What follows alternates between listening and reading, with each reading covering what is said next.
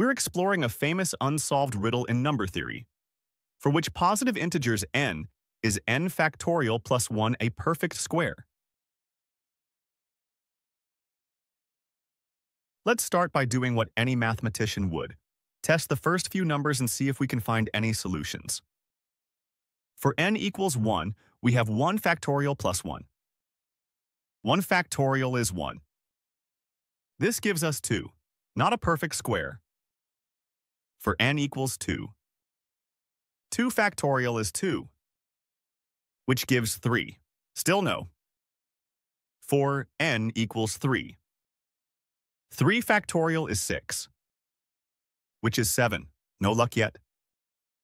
Now let's try n equals 4. 4 factorial is 24. Adding 1 gives us 25. And 25 is a perfect square. It's 5 squared.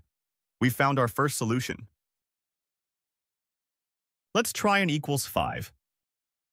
5 factorial is 120. Adding 1 gives 121, which is 11 squared, another solution. For n equals 6. 6 factorial is 720. Adding 1 gives 721. A quick check shows this is not a perfect square. And for n equals 7. 7 factorial is 5040. Adding 1 gives 5041, which is exactly 71 squared, a third solution. These three pairs of n and m are the only solutions that have ever been found. They are sometimes called Brown numbers. So, are there any more? This is where the story gets really interesting. Mathematicians have done exactly that. Computers have checked for solutions for n up to 1 quadrillion and found nothing. However, no matter how high we search, this doesn't prove that another solution isn't hiding just beyond our reach. This is an unsolved problem. To understand why we believe there are no more solutions, we need to introduce one of the most profound and powerful ideas in modern number theory. The conjecture starts with 3 integers a, b, and c that share no common factors and satisfy a plus b equals c. Next, we define a concept called the radical. The radical of a number is the product of its distinct prime factors. You essentially ignore the exponents.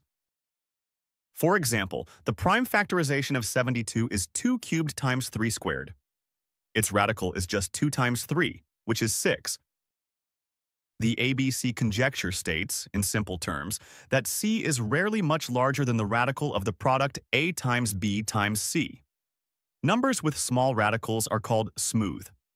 The conjecture implies that the sum of 2 numbers can't be too smooth. How does this abstract idea connect to our factorial problem? Let's find out. We can map our equation directly to the ABC setup. Let a be n factorial, b be 1, and c be m squared. The conjecture provides a bound on m squared related to the radical of the whole product.